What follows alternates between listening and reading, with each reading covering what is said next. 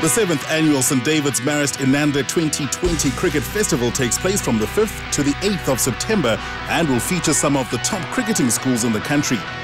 The exciting format that is 20-over cricket will no doubt bring great entertainment value to players and spectators alike, with sizable crowds pulling into the St. David's grounds over the 4 days of action. Several players that have attended this festival have already made their mark on the first-class cricket scene, with the most prominent example being Proteas ODI wicket-keeper Quinton de Kock. 10 teams returned for the 2013 event, with the only changes seeing Grey College of Bloemfontein and Hilton College being replaced by Somerset College and St. John's College. The quality of cricket on display will be of the top drawer, with no less than 8 teams having featured on the School Sports News Top 20 cricket rankings back in February. Let's take a closer look at some of the teams going to the festival. Rondebosch Boys High are a powerful cricketing school and boast some very prominent old boys like Jonathan Trott, Gary Kirsten and H.D. Ackerman. They have been one of the dominant forces in schools cricket over the past 18 months and are the national T20 champions after beating Waterkloof in the final of the Coca-Cola Schools T20 Cup at Newlands back in February. Coach Rob Dalrymple has opted to leave some of the matrics out, with the likes of Hayes van der Berg, Zubey Hamza, Riaz Sada and K. Skofgard Peterson staying at home. The side will be led by opening batsman Matthew Christensen, who was named player of the tournament at the Coke T20 Cup.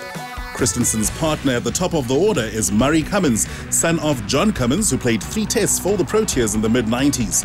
All-rounder Dayan Khalim is a fearsome talent and will spearhead the bowling department alongside Jay Stevens, with Junaid Dawood offering some useful variation with his wrist spin.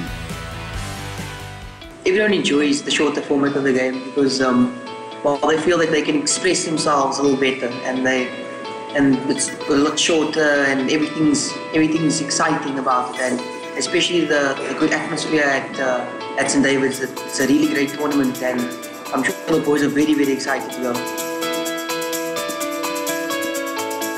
We've been working at it for the whole year, trying to get into that final 8 or so teams, I think it was. So to win the tournament, we were basically lost for words. So with all that hard work that we put in, it was satisfactory. It was a great feeling to win that tournament.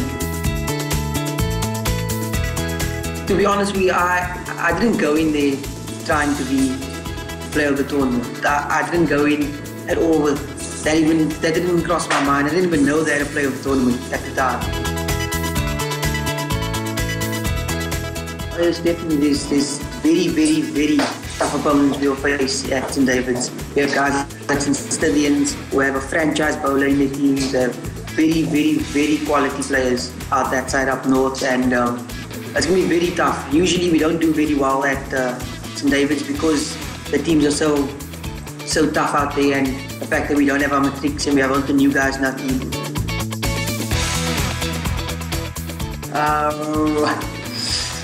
Ladies and Dayan Khalim, definitely one.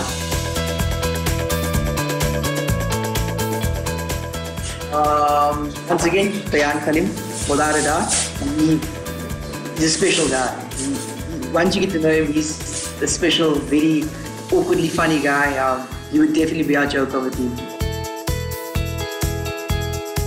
Junaid Dawood, he's so quiet, and as soon as he takes a wicket, he's like Tahir. He does a little special run, and he just excites everyone.